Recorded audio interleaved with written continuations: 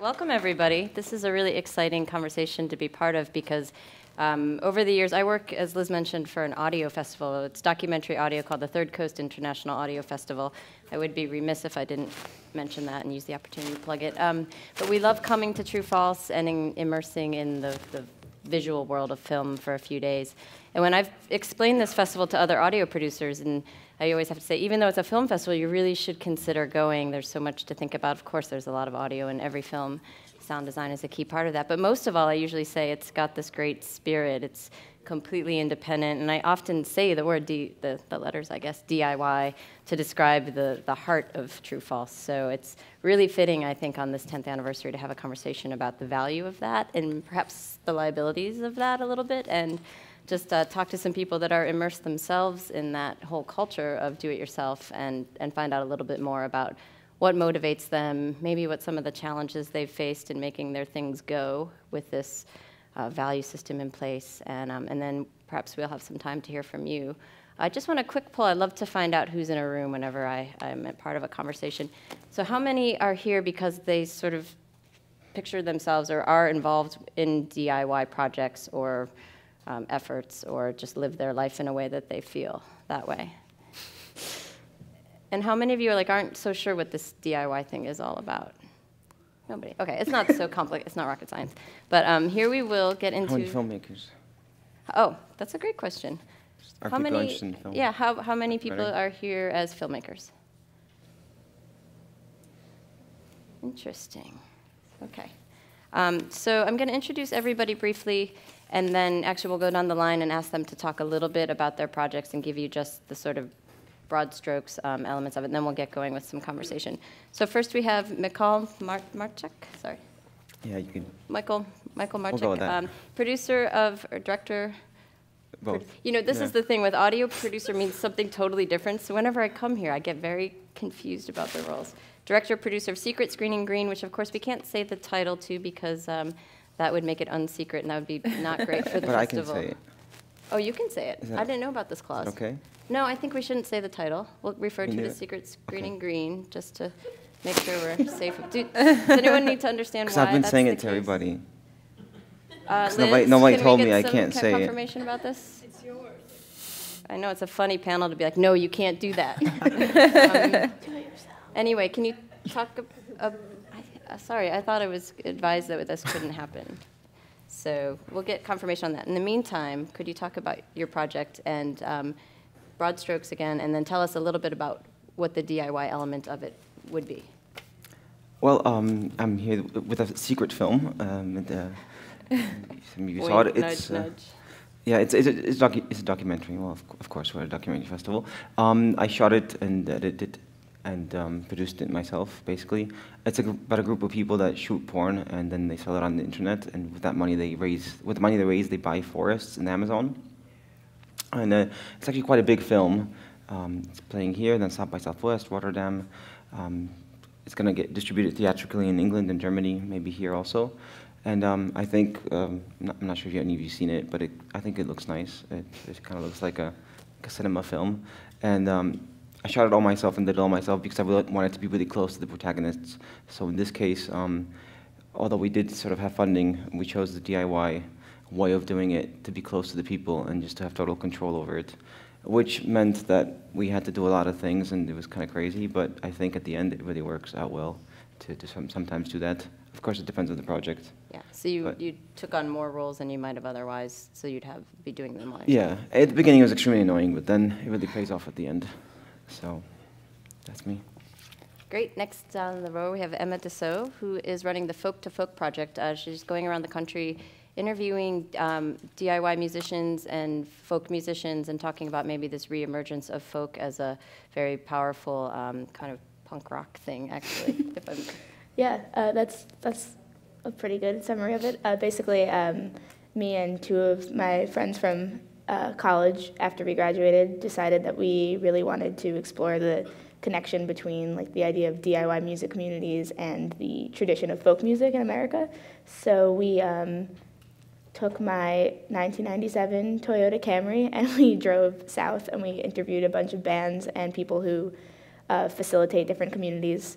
And we've just been filming short, like mini documentaries, basically, like an interview and a performance video with all the bands, trying to kind of touch on the different themes, like whether it's folk music or DIY community or punk music and folk music and the overlap between that, or the definition of folk music. It's pretty broad, really. It's become like a huge, all-encompassing thing, but we try to break it up by doing these different focuses on different bands in different places and get a flavor for their communities and what it's like for them. So we did that, and then after that we made a Kickstarter, which is like the DIY fundraising thing, I guess, and we drove across the country, and then we drove, like straight across the country and back and interviewed more people, and now we're filtering through all the stuff that we've collected and trying to make something cohesive but also non-linear out of it, because that just seems appropriate for the themes that we're trying to cover.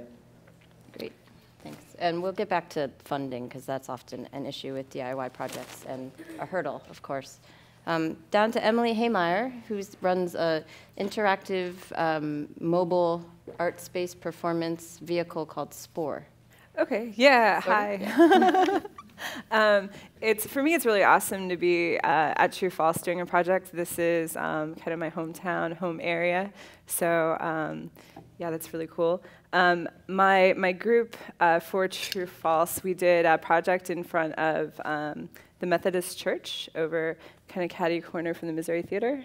So if you see that, that's pretty much our contribution. It's a big fort-like looking thing that you can go in and explore. So Spore does a number of things. We have the Chautauqua Art Lab, which is like a 10-day festival in St. Louis in artist-run spaces and vacant lots. The Spore van travels around the country and does different projects in cities all over, small towns, Dollar General store parking lots. And that's been going since, I think, 2009. And then we also do different collaborations, bringing together as many artists and musicians and different people as possible. So the project that we did for True False, I think there were 23 people involved, and all of them were bringing their talents, their skills. They're all artists, and it was like pretty awesome to have such a big collaboration. Yeah, I think that's all. Great. Well, we'll ask you more in a second here. And Thomas Sallings, on the end, founded a DIY music venue in town called Hairhole, which, as Liz mentioned, we get to go troop over to. This is the greatest panel I've ever been part of, that we get a field trip at the end of it. So do you want to just introduce Hairhole? We'll talk a lot more about it when we're there, and you can kind of get a sense of what the space is like, but maybe you could give us the picture. Yeah. I've lived in this town for 6.5 years, and I originally came for college and hated it. So I dropped out and moved home to rural Missouri, Ozarks, and realized that I needed something different. So I came here expressly to play music, and that's what I've been doing for 6 years, playing music. I've seen a lot of, the first DIY show I went to was at this place called the Sick Porch, and it changed my life. Like you see, it's just like an incredible thing when people organize amongst themselves, and there's no like mediator in between you and the artist or the crowd or anything, you and your beer in your box, you know what I mean? There's no mediator, it's just like people together. So about 4.5 years ago, we were offered to rent a building downtown. We immediately took the opportunity.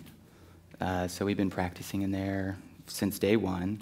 I think around 6 months later, we started having shows. Our first show was Times New Viking.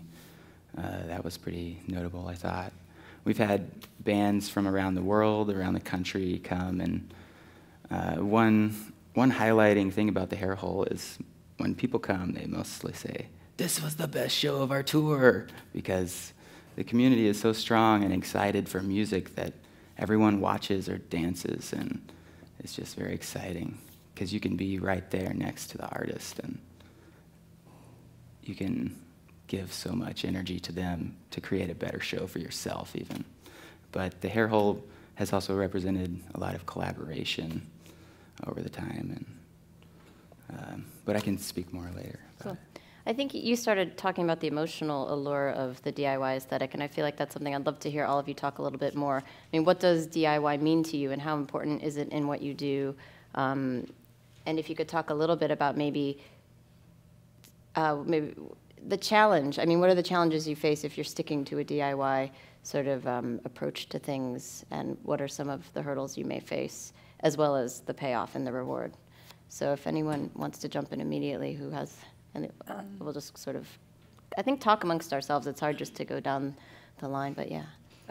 So one thing that that we talk about the Chautauqua Art Lab being isn't actually DIY, it's DIT, doing it together, because it is a matter of the community being a part of it. There's no actual funding for anything. So all of the spaces, all of the talent, like everything that's a part of it is brought by the people who are involved. And for me, like it's really beautiful to be a part of something like that, and to help make those things continue to happen. And I guess it's also like kind of this idea of an extended family, really, both like at home in St. Louis and then going out into other places, other cities. And it's really neat to see how everything is kind of connected and related. And I think just like where people are coming from in their hearts, more so than like, this person or I know that person, but just this sort of love for things that aren't always about money. So. Anyone else have any? I mean, I think it's sometimes really annoying to do things by yourself, but it's also like a love-hate relationship, I think, with it. I mean, because for me, DIY is doing something by myself, which normally would be done by 3 or 4 or 5 people. And so the plus if it was done by 4 or 5 people is that we separate, and each person does their job the best. So the first thing is that in order to do it well, you really have to learn the skill set of those 4 people. So you have to work a lot.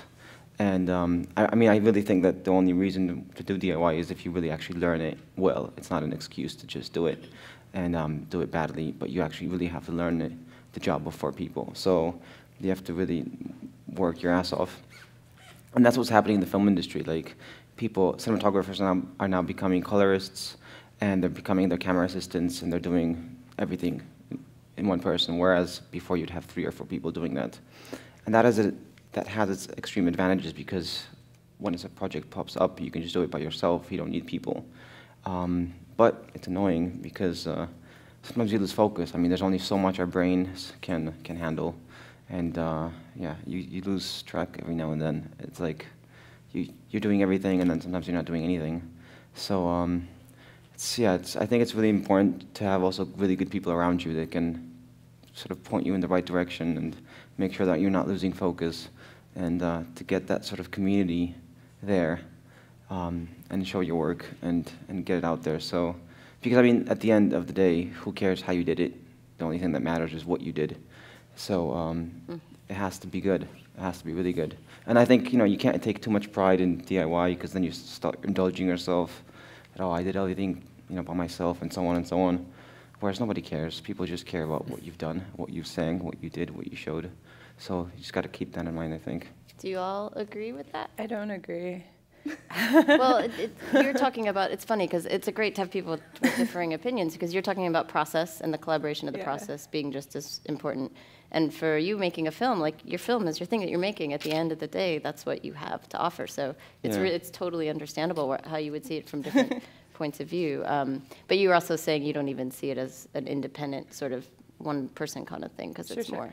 Yeah. So we're even like talking about different degrees of the DIY concept. Thomas or Emma? Oh, well, I mean, for Folk to Folk, I mean, the inspiration for the project was me and the 2 other people who were working on it. We went to school in Boston, and I mean, not that Boston's a great city, but as an undergraduate, when you're under 21, there's sort of like not that much that you can do there. It's like you can go to a 18 and up show, and you'll feel sort of separated from everything, or you can wait till you're 21 and then you can go to bar shows, or for a while at least there was this really great DIY community, music community, and people would come together and play shows, and it would be hosted by people that you knew or went to school with or worked with or whatever, and the people who played would be also like in that same group, and there was something really inspiring about that. So that is sort of what inspired us to do the project. So the project is inspired by DIY. And then at the same time, the project itself is also really DIY, because like you were saying, like obviously you want the product that you make to be good. And we all went to school for journalism, and when we graduated, had this sort of idea of this thing that we wanted to produce, but didn't quite know how. So we all sort of like really worked together to develop these skill sets that have created what it is now. So I don't know. I mean, I think that there's truth to both things. Like, I don't think that this project would exist if we couldn't do it together. At the same time, like, and it wouldn't exist because we also wouldn't have been inspired by people doing things together. But at the same time, like, if we were not able to acquire the skills to make it what it is now, or what it's becoming, or what we're working for it to become, then I don't know, we probably wouldn't be here either. So, yeah, I don't know. Yeah, Thomas, anything? I definitely prescribe more to the DIT, I guess, would be do it together if we were gonna try and like subdivide these genres of work ethic. Deconstruct this from the right. However, DIY, I think, encompasses both, you know, collaboration and working hard for yourself and what you want to see happen, because I think that's a lot of the times the first step. Is like you see what you want to be done, yeah, but you don't see it being done, or you see it being done but you have no access to it because of various reasons. So DIY is just like sidestepping all the rules and regulations and making your life what you want it to be. And that can be by yourself or with an entire town of people, you know. It's sort of like DIYT, really. DIY. Like we're all in this together, but we all have. But I think the you also comes from the sense that all of these projects are in response to mainstream or prescribed ways of doing things. So there is an us against you a little bit. I feel like a lot of that culture comes from doing something in spite of the way most people expect it to be done, or certainly with very little funding. I mean, it's just hard to do that. So yeah. I think there's a little bit of tension, positive tension, if that's possible, built into the whole sort of, from the get-go, the whole idea of DIY. I wonder if any of you have made decisions, come to a crossroads where maybe you had some opportunities to, I don't know, jump the DIY train, funding from a sponsor that you didn't necessarily agree with, or the opportunity to do something for someone that might not have been something you would have sought out, and had to sort of wrestle with a decision that you went with the DIY way, or didn't. No judgment calls here. People have to figure out ways to get their projects out there. And I think that's, you know, as projects grow, that's one of the harder decisions that you come upon, is how do you maintain this essence of what you're working on when you really want to finish it, you want to get it out, but, you know, if you're struggling for financial reasons or other logistical reasons. I think that it's a lot more broad than like I made a decision to get funded by this company, you know. I think that's DIY because what you've done has created an opportunity for you to accept that funding, you know, if that was to happen to you, you know. I think that the essence is just to, well, I don't know what the essence is. I won't even make that statement. That's silly. Well, it's but different and shared, I would say, right, for everyone. I think just like remembering that, for me, remembering that I can share all of this with my friends, and I don't know where to go with that. Yeah. Anyone else had a moment? I mean, this is kind of personal stuff, actually, to talk about in front of people, because we're also invested in what we do and we love it, and it is things we've cultivated ourselves. So maybe it would be even hard to talk about. But if there's something that I don't know. I think it's just really about I mean, we're all different, so this is weird because we're all talking about completely different worlds. In the film world, like, even if you do your film and then you have a sales agent that comes on board, or somebody takes up your film and does the promotion, distribution, there's not much you can actually do because they're going to do their thing anyway. I mean, that's how it works. Of course, you can go with a nice company and you can try to fish a company out that is sort of also a little bit DIY or sort of a little bit in that, maybe started like that and has that sort of spirit of working with you, working creatively with you. But if you're not fortunate enough to have a really good company that is going to back you up and work with you side by side and try to make the best of what you've done, then if you have the skills, if you know something about distribution, if you've done it before, Yeah. if you've like tried to get your film out there by yourself, and you've met all the festival programmers and you've met the people, then you can really sort of try to control it in a way, and then the people will treat you as a partner. And so again, I think we're screwed because we have to acquire so many skill sets in order not to be screwed by all the other people that try to screw us. You can just screw yourself up. Yeah, so I think that's the sad part, That's that sad, like why? you can never like just let your project go and like leave it in someone's hands, because the people promise you everything, Yeah. but in the end it never turns out that way. You have to just control it all the way throughout the end. So yeah, it's best to do something small before and then use that experience on something bigger. But yeah, film is difficult in that regard. Distribution is a pain. Yeah, and I guess in the world that I'm operating in is probably similar to like a nonprofit. And so that's always been a question, is if this should become a nonprofit and what that would mean and how funding would happen and that kind of thing. And that move hasn't happened yet, simply because, you know, it's a lot of paperwork. It's more, there's a board. Yeah. As the main organizer, I would have to refer to a board versus making decisions on my own or with the help of collaborators. So it creates kind of more of a bureaucracy, I guess. But that's a question that I think comes up every year, is like, is this a possibility? Or then if we are going to do things with funding, could we get a partner? What would a partnership be like? And I don't think those things are necessarily bad by any means, but I think that it's just what makes sense, you know, and what makes sense when. So, and that is something that may change with Spore in the future. There's a real fine line between wanting what you do to sustain and grow, and perhaps grow, and at some point, you know, what do you have to do to make that happen? If it's for Spore becoming a nonprofit, so then you can reach more people, even because somehow you have, you know. So I think there's a tension there too with what's the goal and what's the future, and you know, at what level can you sustain what you're doing without making significant changes that might challenge what you feel about a DIY sort of approach.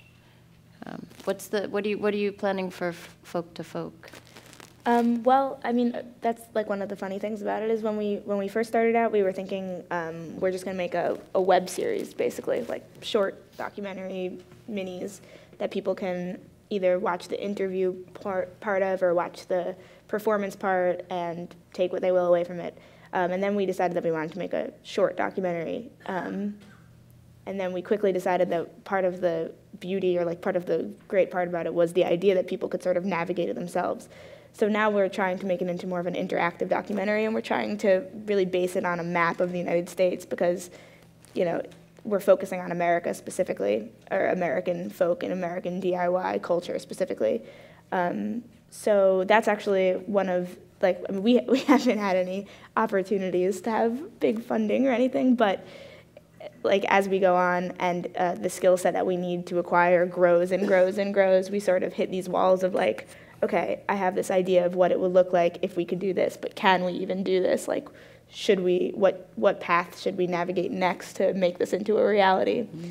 So, yeah, I mean, it's definitely, and we're all in places where we're trying to navigate the world outside of our own, like, little project. So the balance is hard to find. But I do think that, yeah, I think there are ways, like what you said, I think it's, if you get to a point where somebody wants to fund you and help you, then you did do that yourself. I mean, you've made something that someone is confident enough in that they want to help you out, hopefully, unless they're, you know, evil corporate monsters who want to destroy everything. But then there's the side of the equation where evil corporate monsters should actually be funding, you know, like they should be funding arts if they've got a ton of money. If they're going to fund stuff, you know, so I think like that's sort of, that can be the devil on both shoulders, sort of, when you get to that point. Yeah, no, I mean, I say that with a grain of salt. Yes, and I don't mean to even ask the question as if it's bad if any of that happens, because just from my own personal experiences with our festival, we've had to navigate going from being with a partner to being independent and making all these decisions. And we found such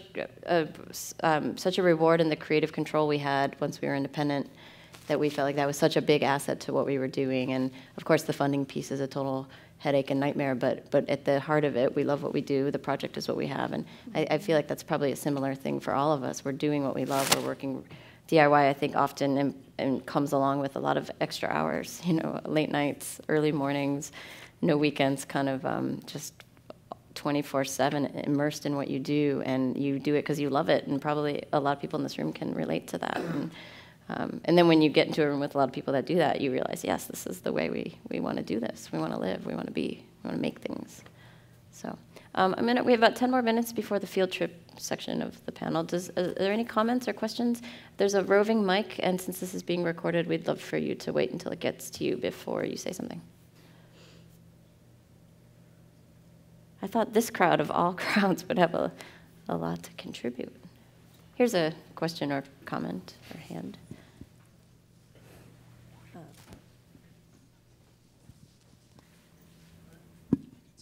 Oh, there it goes. Can you hear me? Yeah, it's not on, but I wondered if anybody wanted to speak to. Okay, thanks. Sorry. I wondered if anybody wanted to comment about when you involve personal politics and DIY projects and how that can be a uniting or very dividing force in communities or among collaborators.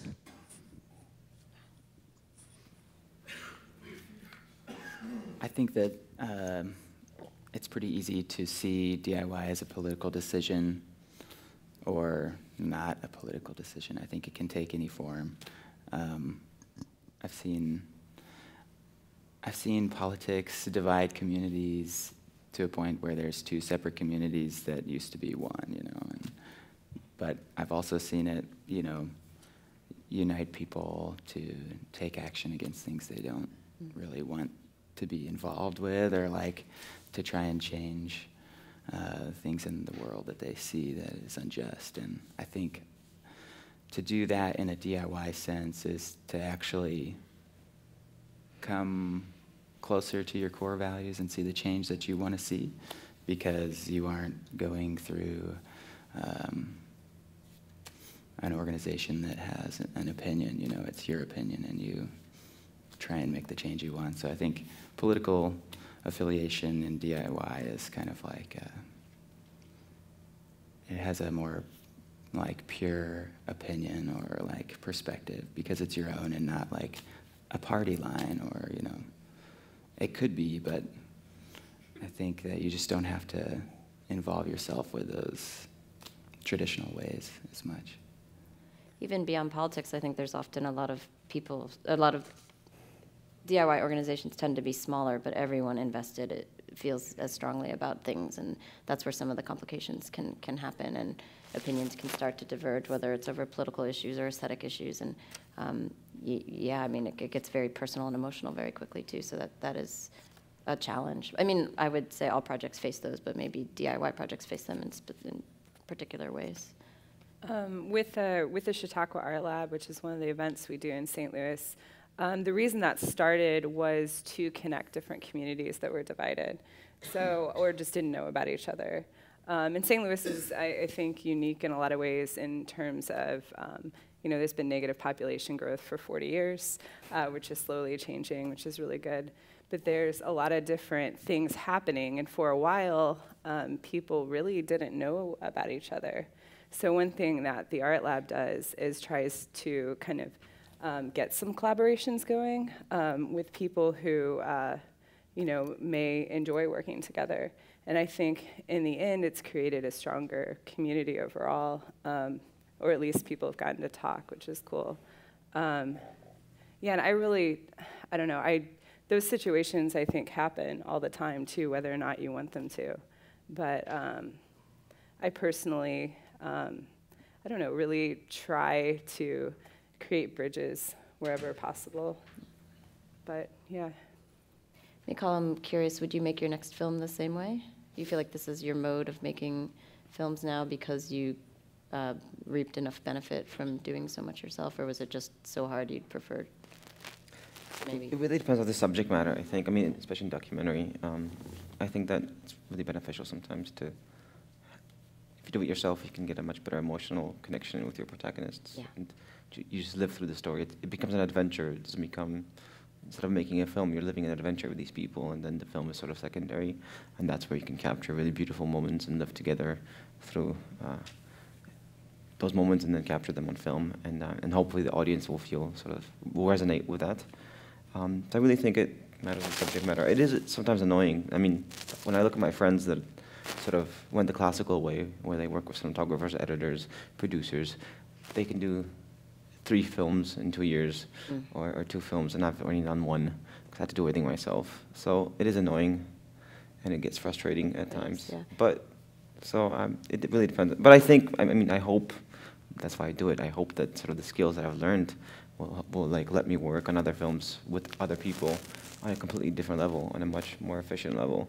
So we see where it takes us. I mean, I recommend it really to everybody as a starting point in today's world, because on the other hand, I have so many friends that never did that. And then, you know, if you have any troubles getting big funding, you're done. You can't make a movie because you don't know how to do it all yourself. So it's good to have that because you're free.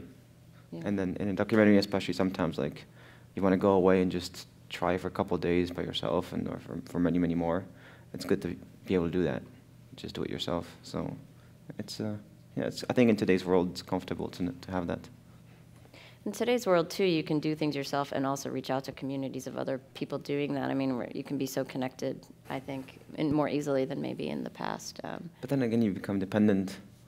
Like, if you start thinking that way with the team thing, of course, but then, you know, you have to find those people, and then it becomes the same thing. You have to find other DIY people. I guess, sorry to keep drawing from my experience, but I guess it feels natural. So I'm part of a radio community, and there's an independent producer list. So all these producers like work totally by themselves and talk about they wear all the hats. Radio producers often mix, record, write, narrate. You know, there's a much smaller work crew involved with each documentary.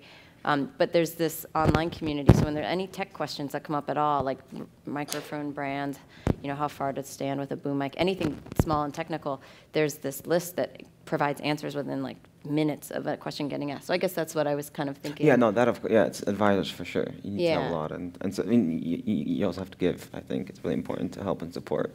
Yeah, I think people that work independently are very, by and selfish. large, generous, with what they know, and really see themselves all as working toward a similar cause and want to help. So I think we have about 5. Let's ask one more question, and then here, do you have a question? Is the mic around? And then we'll have to start getting bustled. And then as the mic's coming up, so the hair hole is actually about to close, is that correct? Correct. Great, so there must be a good story there, which will leave everyone cliffhanging, so you can tell the story once we get there, and we can. Okay. Great, question. Well, there seems to be some disparities amongst the panel of how you define DIY personally. Yes. And I was just curious that DIY has kind of become synonymous with a like punk rock culture or aesthetic. And do you see it as a culture, or do you see it as a personal work ethic, as Michael had seemed to talk about? So, or do you think that those two merge in some way? Thanks, great question. I think that it can be both. I mean, I think that they merge in some way. I think that there's the aspect of it where it is a culture, like it's a punk or just, I don't know. Punk's dead. No, it's not. We'll be debating this on the way over to the hair hole, actually. I mean, it's a culture and maybe like a little bit of an attitude that's maybe synonymous with what punk was or is. At the same time, I think that it can be a work ethic. I mean, I think it's a term. It's like a term like many other terms that are words that are thrown around a lot in American culture, where it can mean anything to any number of people. And I mean, that's really great in a way, but in another way, it can be kind of confusing because it's like, what does that mean? But I mean, I think that like even on this panel, like we're all talking about very different aspects of the same word, pretty much. But yeah, I think it can be both. I think that they merge for sure. Do you all can talk about yourselves as DIY projects? Is that like is that semantics? Is that in your vocabulary? We say independent. I don't know. Like yeah. I don't know if definitely when we made our Kickstarter video, we had DIY in it somewhere. But I think when I'm defining it to other people, it's an independent project. We're not doing it for someone else. We're doing it for ourselves. Mm-hmm. We definitely use DIY quite a bit. But I would say that DIY transcends history through many, many years, and we can't really relate it to some sort of modern culture or anything, because it's not. I think that DIY is a way of viewing the world, and there's DIY punk and there's not DIY punk. There's DIY filmmaking, there's not DIY filmmaking, you know. But I think certain cultures have an easier time of interacting with it, you know. But no, I don't really think that you could call it a modern idea or anything. Okay. Or even So, something I'm that's gonna- like, Yeah, please. I was going to say, or even something that's like strictly American, or, you know, I was just in India Or for a human. month, and like that's like one of the most DIY places I've ever been, you know. Mhm. Yeah, or human, Mhm. or yeah. What are the most DIY animals? Ants, Ants. wolverines. Did you have a last? I mean, to end it on a happy note, DIY is the mother of all invention. I mean, I think anything and everything that sort of moved our culture along has been DIY. Like, I mean, dogma and like everything. It's like, this is where all the great things happen. So I think you just have to really look, not just to do it yourself, but to be, like, try to, use it to do something new with it. Yeah. Cool. Well, it's clear we're all always reinventing what it means and exploring what it means in all these different ways. Cool. What a great discussion. It's not over. We're going to walk over to the hair hole now, and I encourage you to reach out to someone you don't know who's in this panel on the walk over and get to know more about their DIY thoughts on the way over. And there'll be a pop quiz when we get there. So.